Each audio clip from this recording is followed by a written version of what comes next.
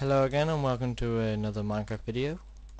This time I'm going to be showing off a mod, what this mod can be used for, and how to make what's in the mod. This mod is the Floodgate mod, and I use it here in my wheat farm. So I'll basically just give a demonstration of the wheat farm first. So we press the button,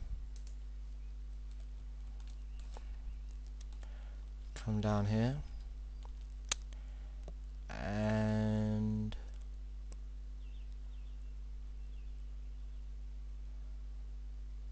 there you go. Wonderful wheat. And of course, because of the 1.5 update, you now get the seeds with them, which makes this even more viable. So we'll just wait for this to come to. I'll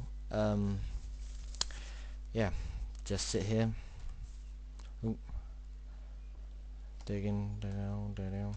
I am currently using the John Smith HD texture pack with better grass on. I'm just waiting for all of this to come down. Do we have enough space? This is on my legit world, by the way. And I only ever use mods on my legit world if they don't give you any, items like making it easier for obsidian to grow and stuff. I think I'll dump the feathers there, saplings. I'll just collect the rest of the stuff. I think that's all of it. Okay, so then press the button again, and you see that water there. That should then disappear. Oh, I'm hoping it to.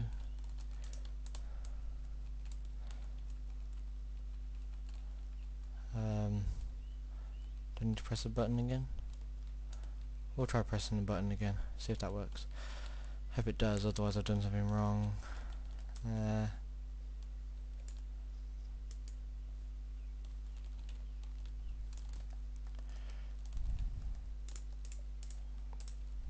Go back up again.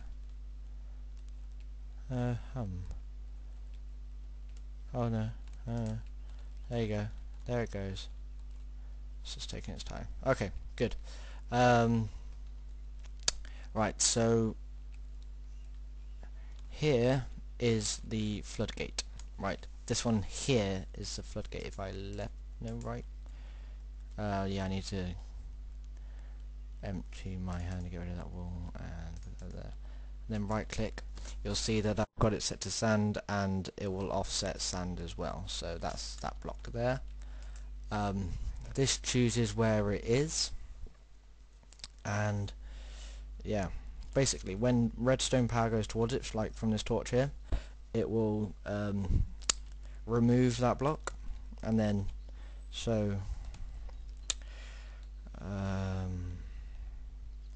redstone power goes towards it, removes that block, and then the water goes. This wheat farm is very simple. Basically the water gets divided up using the fact that water will go both ways if it's in 6 blocks of each other, so it will split up into 2 streams, and then this little shape here means that it will spread out across the 3. Okay, so let's go down and see more of the wiring. Going to the obstacle course down. We'll also drop off some of this wheat and all these wonderful seeds. Okay. Down here, well, this is vertical wiring, I'm sure you understand that. And this here is the T flip-flop. Well, basically a T flip-flop. When power comes through here, switch to the RS and all action goes on, but also sends a delayed message round to the AND gate, and then when it comes through again, it will reset the RS0 latch.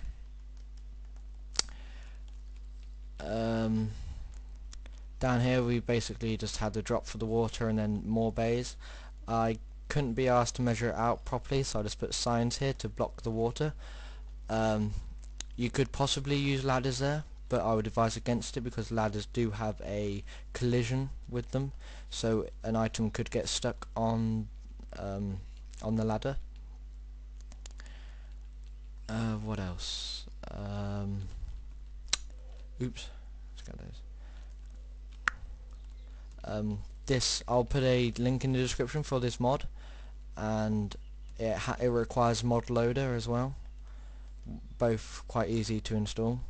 There'll also be a link to the texture pack as well.